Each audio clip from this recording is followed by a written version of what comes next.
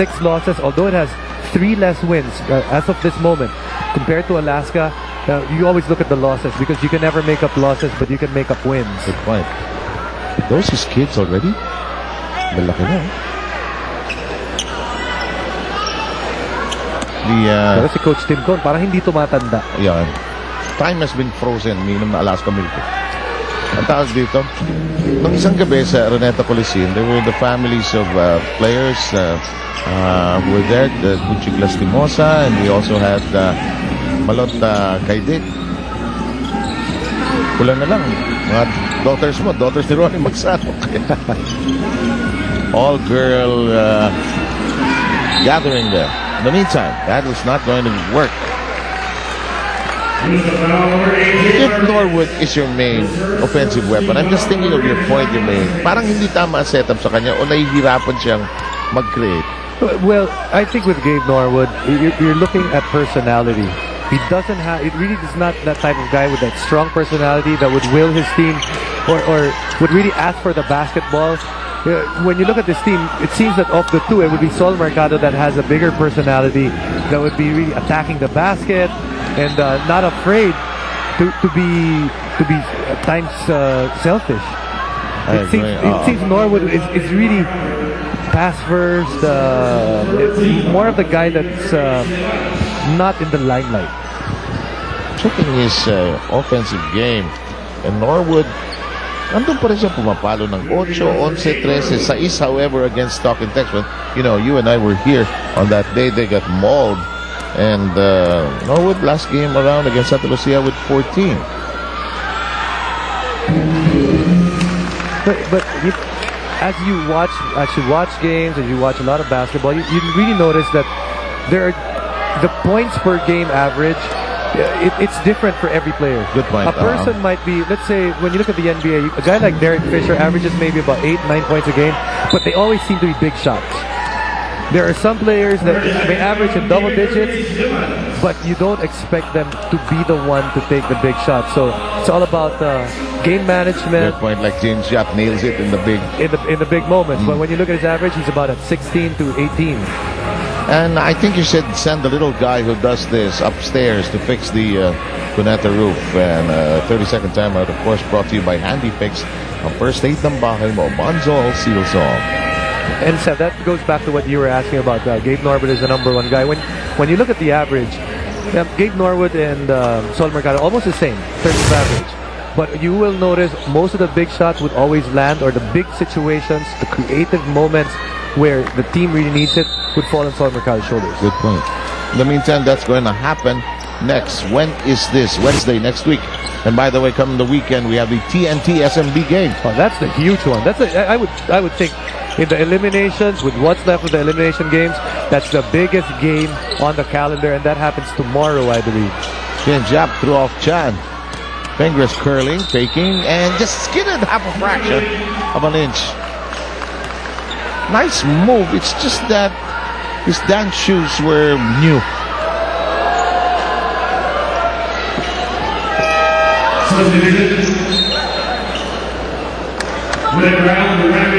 So this game, especially here in the second quarter, really going slow.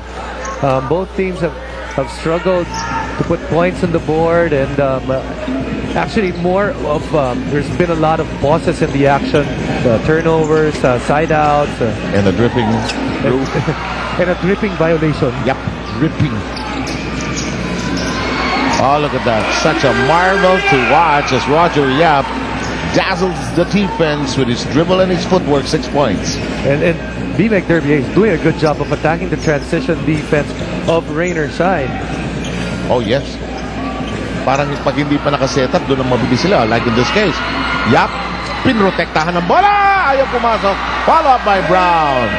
And right now, just too many turnovers for Rainer Shine. They can't get anything going. They're throwing the basketball away, and the moment they throw the basketball away, they're not going down on defense.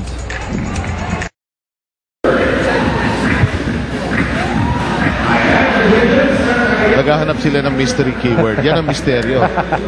Yung dalawang katabi, isa na yun yatang nakasuot ng ganyan. Wala silang pakialam. Sabi ng bata, pasensya na kayo sa kasama ko, normal lang ho sa kanya yan.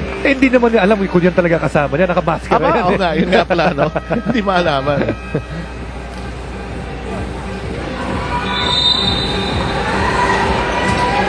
Abay, hindi malaman kung anong laruan ang uumpisahan, ha? 31-20. Ito yung turnovers. Ang bilis mag-pounce ng opportunity ng Derby Ace. Tama yung sabi mo, yung transition defense ng rain or shine, hindi ganun kabilis para i-ball stop. And again, turnovers. A while ago, 5-0. Now it's 9-3. And it's also what you do with turnovers. It seems after every turnovers, rain or shine, spending a little time trying to talk to the referees, which has led to layups on the other end. Oh, that's a good point. In the meantime, Ryan Aranya going lefty. He had to improvise because he lost his footing completely. Yap looking for help. Outside to Mayor Hoffer.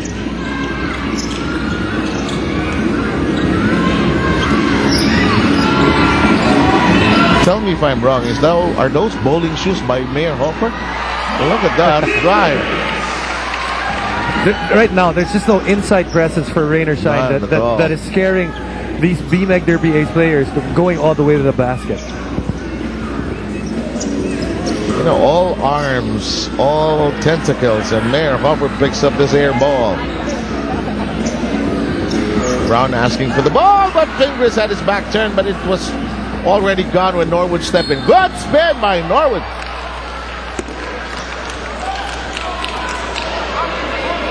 Somebody fouled him. Mayor Hoffer with his third.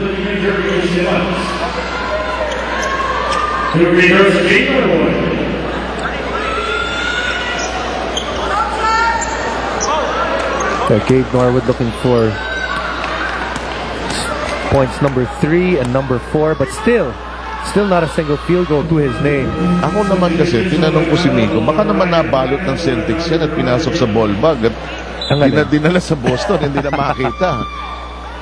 No, from what I know, he played basketball in Rucker Park, which is you know, when you talk about the streets of New York, you know, din talaga street ball. Yun yung playground ball talaga.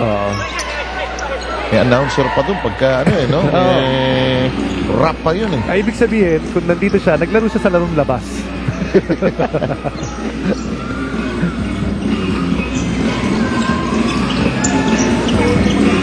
James. You know, this might not sound right, but it's like calling your butler, James, come, and it delivers. They haven't found a solution for him. Not at all. And James Yap, it seems as the years have gone on for him and his career in the PBA, very relaxed when he plays. No? Nung college yan, may tension pa eh. No? He was trying to force a number of shots, but he's managed to settle in and he's become an MVP here already in the PBA. Such a marvelous career. Oh, look at that Tati. Almost way. He can irritate you in a variety of ways.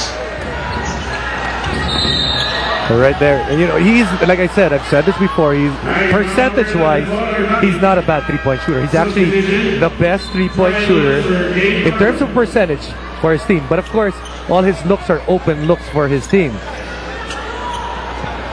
Para bang inaantay niya si Direk, kunan mo ko, tapos na ako. But it's sending the signal also to the opponent, I am so open. And Mercado got it inside. Well, he falls on that play over there, which goes me when I see a play like that. Either you call a flopping call or you call a foul, because either he flopped or there was action. It's an either-or situation. That's what you're saying. Yeah, but since there's a flopping call present right now in the PBA, every time a person falls, either you call a foul if it's something as blatant as that, or you call a flopping call.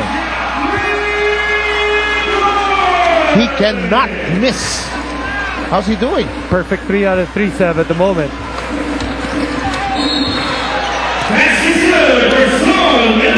Mercado got a basket on the other end, but the crowd's still bristling from what Yap has done.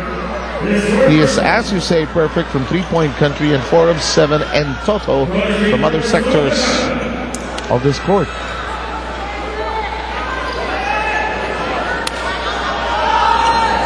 Meron certain players talaga pag umusok talaga, maapoy na eh. Like you remember, he was named PBA Player of the Week in the past week.